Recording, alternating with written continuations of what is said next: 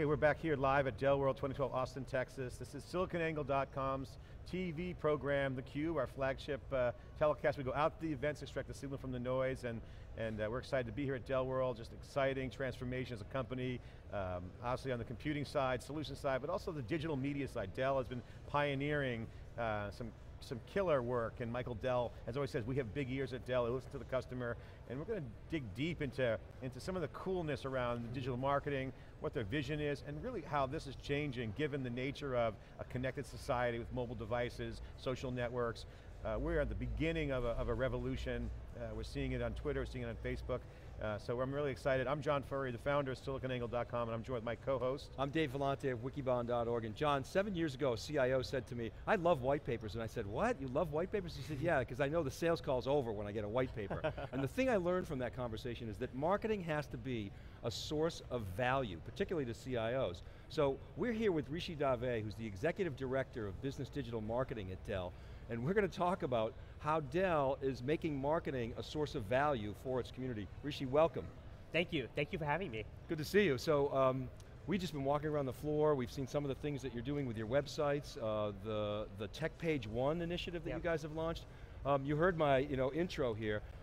Marketing as a source of value, you seem to be taking that philosophy. Talk about that a little bit. Yeah, absolutely. What we're doing is we're really thinking about what CIOs want and what our IT customers want. And what they want is great thought leadership. And they want great content. And they want to know what the latest and greatest things that are happening, and they want our perspective on that content. And so when we think about social media marketing, we think first about great content. And how do we create great content? How do we stream it to our customers? How do we make sure we're there to have the conversation around that content with our customers? And then frankly, how do we get an ROI from that conversation as well? So we think about all those three things in the social space, and that's the big thing that companies are focusing on now.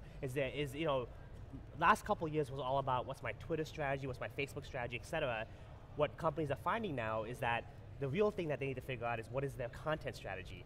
Because most companies do not have the ability to fill up this 24/7 pipe that they have with their customers. And the people who know how to do that are people like you guys, the journalists. So brands are becoming publishers. They're trying to figure out how they can pump content out on their key areas 24/7, and how do they engage in conversations around that content. Yeah. And the Tech Page One initiative is one of the big ways we're doing that.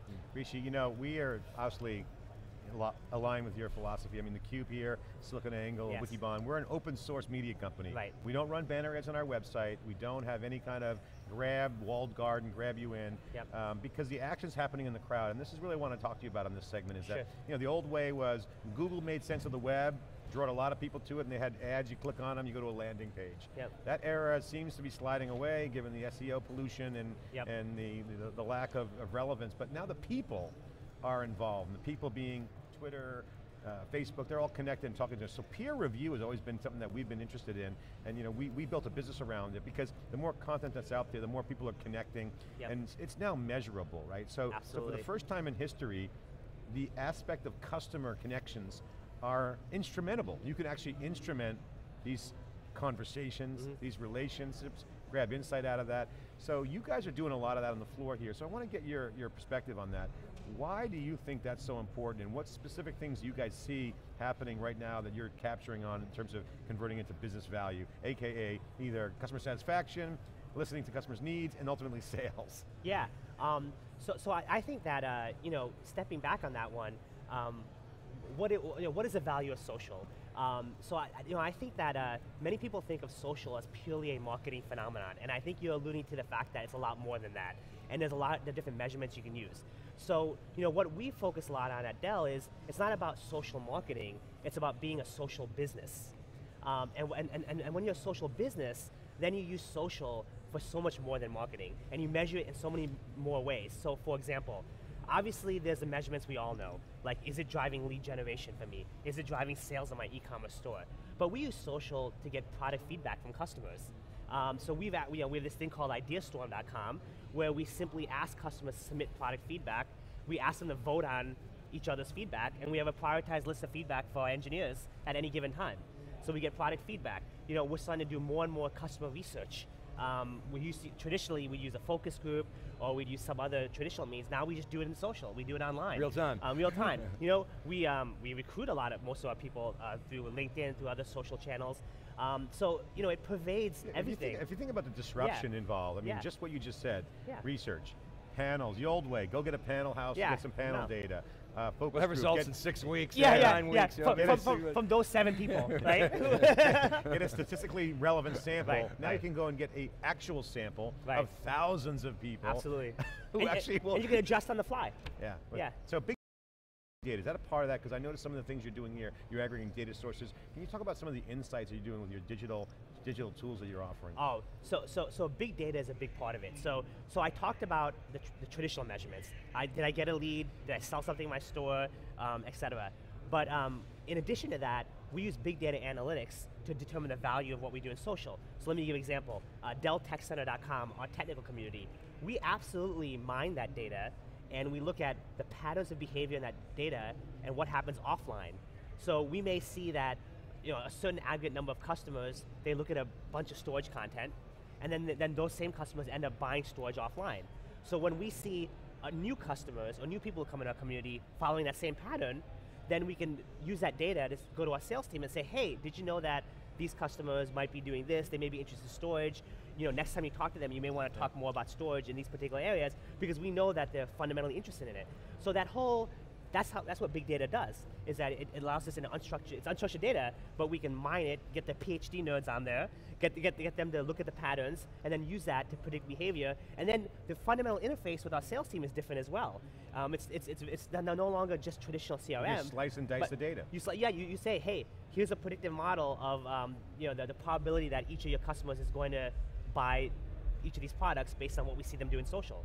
And again, that's all changing. It's the future, no doubt. Yeah. We're hardcore with you on that. The question I want to ask you on the business model side is, obviously we've been involved in social from the beginning with you guys and we're watching you guys. So, the web creates a direct business model. So one of the things about social was, it really kind of came out of the PR industry. Oh, listen to your customers, because communications pros, they see they understand that dynamic, but it's really impacting the advertising, because now, the 50% of your advertising that you don't know what's going to waste, now kind of goes away because you can take a direct business model. By being your own publisher, talking directly to the customers. Coca-Cola used this moment, one of the hot companies in San Francisco provides a direct platform, run a concert, spend all that money and see direct instrumentation of the efforts. Can you talk about are you guys there with that and vision-wise? And what ROI type discussions go on? Is it return on objectives? Is it ROI based on data? Because the ROI thing has been this elusive thing, like people justifying their jobs, but really it comes down to, did something get paid for work? Right. So talk about the direct business model, and then talk about these new ROI phenomenons and models. So the direct business model has been phenomenal for us. Our ability to measure to the nth degree what we're doing now. So to take what you said to a next level, like even with traditional marketing, so even if we do billboard advertising, even if we do airport advertising, whatever, we can measure it now, because we can send people from that advertising to our social channels, to our digital properties, and measure that they came from that, and look at the behavior they did, and I could say that billboard generated a direct pipeline of $100 million or whatever, right? And so therefore we should invest more in that. So the instrumentation and the analytics and the amount of PhD analytics people you need and analytics tools you need has gone up, and is a tremendous way to measure everything you do in marketing. What do you mean it's gone up? Do you mean the need for those personnel, or those well, skills? the need to have those skills, the need to look at those analytics. Data science. The data science. It's the money ball of marketing, right? right? It's a money ball phenomenon in marketing. And so social has enabled that. And so it's not just about the social channel anymore. All marketing, because of the social phenomenon, allows you to numerically see what you're doing. So I love the Moneyball reference. I want to ask you, Rishi, so how do you stay ahead of the curve? So coming back to the Moneyball, which is groundbreaking, right? We all now read everyone the does book, it, right? and now everybody does it. So how do you stay ahead of the pack? I mean, Dell clearly, in our opinion, is ahead of the game. How do you maintain that competitive advantage? The biggest thing that we do is embed social in the kind of fabric of the day-to-day happenings of people's jobs. And that is something that has helped us get ahead. So to the point earlier, most people look at social as it's a PR thing or a comms thing. Or social is something that we'll hire like 5 great interns to Or it's take an care of. experiment. Yeah, it's an experiment. Or we'll get 5 interns with tattoos to do it, right? And what we're seeing is that and we took that model early on, where we had this centralized set of highly intelligent social experts. What you see us doing now, and we've been doing over the last few years, is we're moving that more to the edge of the company, to the people as part of the day-to-day jobs. So the engineers, the product people, the product managers, people way beyond sales and marketing. CEO, yeah, well he was the first one there, so I can't use that example. Social is part of that, and so part of their day-to-day lives. And again, it doesn't happen by happenstance. We forcefully make it happen culturally. So let me give you another example. What we're doing now, and I believe this is totally groundbreaking, is we talk about social media training, and everyone talks about that now. Sure. But what we do is we say, okay, who are our employee journalists, or who should be our employee journalists? Who are our experts, engineers in, let's say, storage? Now, how do we take that expert engineer in storage and take him from 0 social presence to being one of the most influential people in storage on the web? And we are building programs to handhold that person from what I call 0 to hero. And that requires, that's IP, that's a skill that we've developed over time, and that's something that's very unique. And if we can get all those engineers, all those experts, who frankly, they're the ones customers want to talk to, not me, the marketing guy, if we can take them from 0 to the most influential in the space on the web and handhold them through that process, then we've lit up the whole company. So take us through, so I want to ask a follow up on that. So Yeah. you said earlier, brands are creating original content. Yes. It's clearly, and there's a Yes. right way to do that, and there's a wrong Yes. way to do that. And so many brands you see, oh, this is why we're great, this is, somebody comes on their TV and said, tell us why we're great, it's just not really useful, not of value. Yes. So talk about your philosophy in that Definitely. regard. So the way we look at content is, it's almost like a portfolio theory of content. So here's what I mean. When you look at social content, it's not just about pure original pieces. So there's obviously original content you create. And to your point, it's not just about me, right?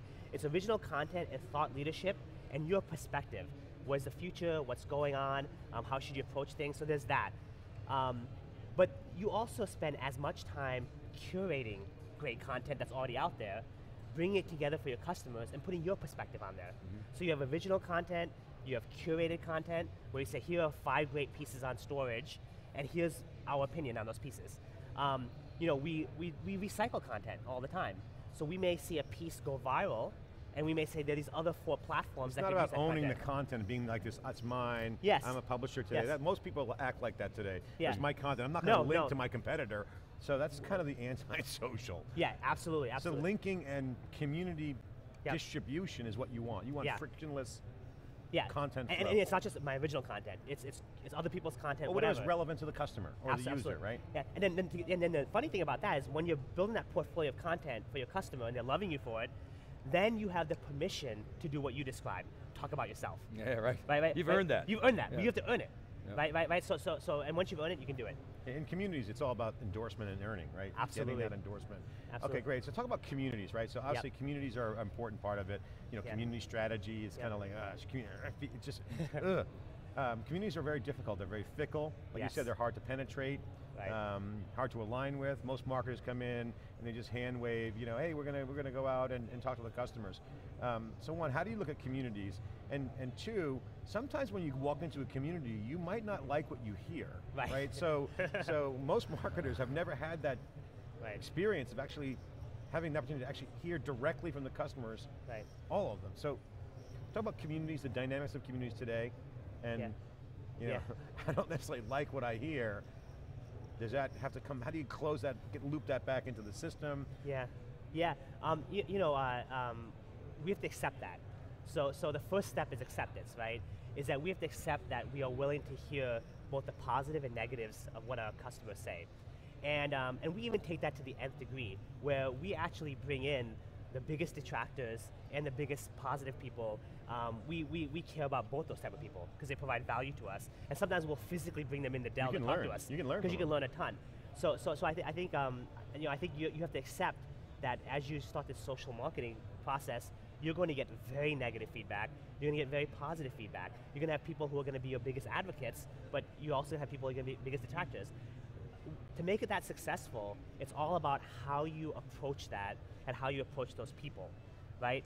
If you choose not to blow off the detractors and listen to what they say and respond intelligently, which is the way we do it, and embrace their feedback, then you get a lot of respect from those detractors as well as from your overall customer base and community in general. And so we took a very open, honest, direct, nobody's opinion is not worth listening to approach, and that helped us really grow the community, and we didn't edit it, and we didn't edit anybody's content. So that was very powerful for us from a community perspective. Well, you have to do that. It's important. I mean, it's one of those times, like I said, I mean, I'm a big believer that, I talked to a VP of marketing and they're like, I go, have you ever talked to your customers? I mean, like, do you know who you're targeting? Yes, yes. And sometimes it's just blind shooting these arrows into the darkness. Oh, yes. And, I ask direct questions like, what's your target sector? Give me some demographic, psychographic profile. Do you know that? Like, well, here they are, they're like, they're afraid. Yeah. Because they don't have the systems and processes in place. So a lot of folks out there just don't have those processes to handle this. So what can you share with the folks out there that are looking at this saying, I want to get to where Rishi's team is.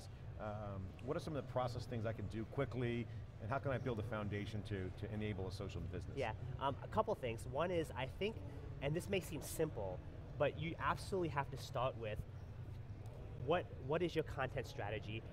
What is your core messaging as a company? That's typically the question I ask people when they ask me that question, is that what are the big content areas that you want to focus on that you feel you're differentiated, and what is your differentiated viewpoint that customers care about? So once you have that, then it's kind of like, who's going to build your content around that? Who's going to talk about that in social, and where are you going to amplify that? And then the last piece I say is, start small, right? Regardless of what industry you're in, there's going to be a few platforms that dominate your industry. Like in the hotel industry, we know we all go to the same 1 or 2, 3 platforms. So start with those platforms, start putting your content in there, start listening to what your customers are saying in those small platforms, start engaging, and then scale it up from there.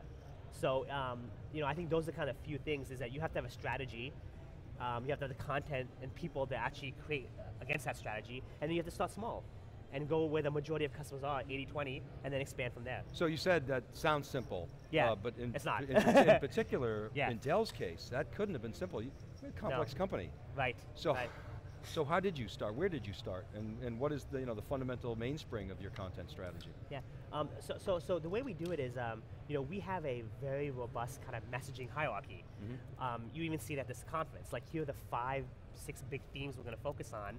Here are the core messaging around those themes, and then it kind of goes down from there. And then we build content around those themes, and then we allow customers to pick and choose what they're interested in. We look at the analytics of what customers are interested in.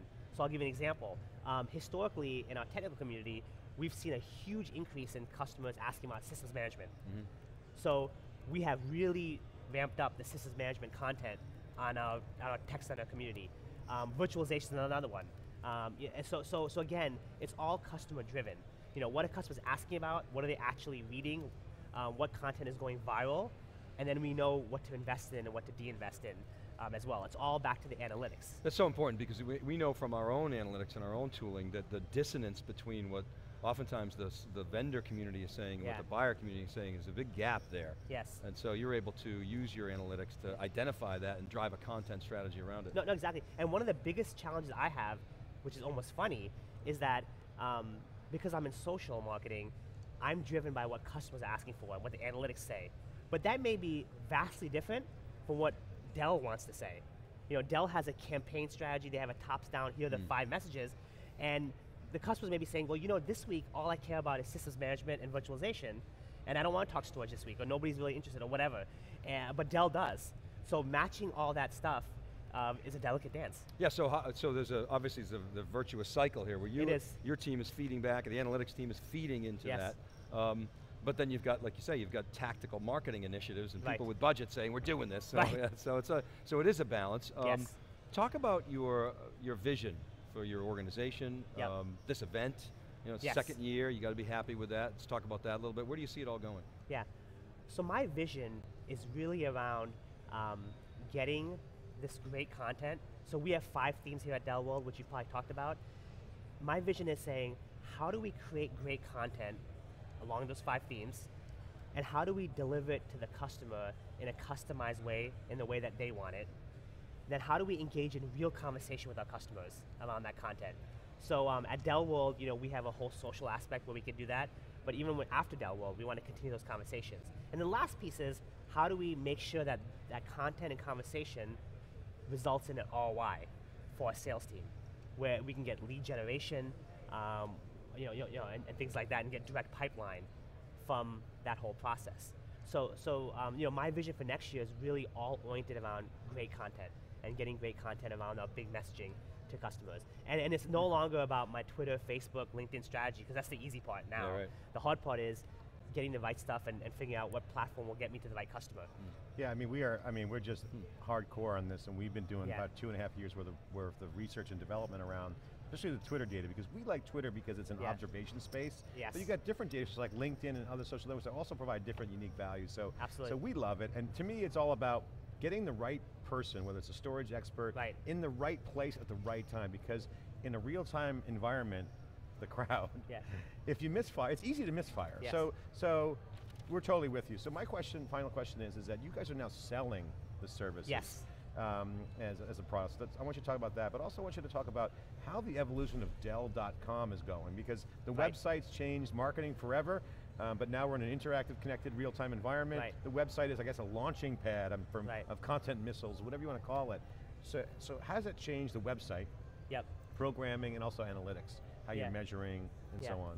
So I think what you're going to see with the Dell.com website is, on the one hand, massive simplification, right? Because it's obviously, like you said, we're in a complex business, and we serve everyone, a large set of customers. So on one hand, it's simplification. On the other hand, it's the socialization. So making content less static and more dynamic, because we know if you don't have dynamic content, nobody's going to keep coming back. But if you have dynamic content, the people will keep coming back without you having to spend incremental marketing money to do that. So you scale your marketing funding, which you never could do before. So every improvement costs money. Yeah, every improvement costs money, and if it's static, then you run a static campaign, then the customer goes away, and then you run another static campaign, and the customer goes away. When you have dynamic content, customer comes in, they see content, and they keep coming back for new content and cool content, and then they share it, and then that audience grows over time, and I don't spend incremental money to do that. So you'll see a move from simplification and then a socialization of the website. Tech Page 1 is a great example of that, where we took our static content and we moved to a totally dynamic streaming model, and that's part of Dell.com. So, and that was groundbreaking. You go to, we broke a sacred cow. We took our Dell.com solutions homepage and we completely revamped it and made it dynamic and streaming, which for us as a company is a big deal, because that's what we do for a living. It's like, don't mess with the sacred cow. Yeah, don't mess with the cow. So but your CEO and your founder is a real innovator, so he also believed that this is a great opportunity as well. And so I'm not going to lie. A little bit of push there. I'm not going to lie. We do have a slight advantage over other companies in that we have a CEO who's like one of the most social CEOs in the world. He's into it, right? And he gets it. So talk about marketing, email marketing. I mean, everyone in the old days, when there was actually trade magazines and Dell would market full page ads and do that normal stuff, a little code there. And then the big thing was email marketing. Now email's used, it's kind of an intimate thing, but you said streaming, the world's out there now measurable. Everyone's got the same leads now. It's like, so they're all been polluted or saturated, but they're not as effective. People aren't responding to lead gen as much. What's your take on that email marketing? Obviously still somewhat important as a touch point, but not primary. Do you agree? Yeah, I agree, but obviously, so here's what's interesting, is that with email marketing, some customers may prefer to get things in email for whatever reason, but we can now use our social data to drive our email marketing. So for example, with the streaming content, if we know that these 5 articles went viral and people are subscribing to our cloud stream, then we can use that content and re-push it through email or whatever mechanism customers want. And that's all customer driven, so it's not push marketing anymore. So a customer may say, hey, I want all your great cloud content every week, and I want you to give it to me email, or I want you to give it to me streaming, or whatever. And now I have all the data to give them the most optimized email newsletter on the planet, because I have the analytics to do that. And so email, if they want it, we can do an email, but we use all that social data to drive our email strategy. And obviously we have lead gen and all that around that as well. So and we measure that to death. It's all about creating value, John. Yeah. Okay, my final, I love, we can talk about this forever. So my final, I'm the same way. my final question, we're getting the hook here. Yeah. My real final question. Yes. So I remember back in the early web days when I was involved in the web, we were all there. I was in New York at the time, the East Coast, and the interactive shops were, before the even word interactive shops, they were essentially, oh yeah, you can have the basement and, you can run that website thing. It morphed into the interactive shops, right? And then the rest is history. And you had the leaders like Procter & Gamble out there and others, pushing the envelope on the web. Yeah. Same things evolved here. You've seen social media practices. And again, I call that mostly PR consultative, but now it's impacting advertising. So my question to you, as someone at Dell, you have big purchasing power, you do a lot of stuff on a direct basis. What's changing in the agencies? Because now the agencies are now under pressure. Right. What's your observations? You don't have to name names, but you can just share with the folks of trends that you think are relevant, things that you think shouldn't be around anymore. Because those agencies are changing. The creative's changing, multiple campaigns. You could have now thousands of campaigns rather than 3. Yes. So dollars are going to move into the digital channel on a big scale. What's your take on that? Yeah, I mean, I think the agencies have to change, and I feel like they're changing way too slowly, personally. I may be the minority, but they need to accept. I think you're right. You're right well, they need to accept that this campaign mentality doesn't exist as much anymore, and it's not about running a campaign and paying you a bunch of money to run a single campaign, and it's not about winning awards for cool creativity only, right? Where I feel like I feel like a lot of agencies are still focused on, pay me for this campaign that starts here and ends here, and I'm going to build something super uber creative that's going to win a bunch of awards, but not going to get my customers engaged in my content, right? So I think agencies have to shift to this always-on mentality. They have to shift to this content-oriented mentality, where how are they going to help me scale my content creation? That's what I want an agency to do. Is how are they going to do that? And then the third thing is, agencies have to be, the most valuable agencies are the ones who are technical and can develop stuff and build stuff for me.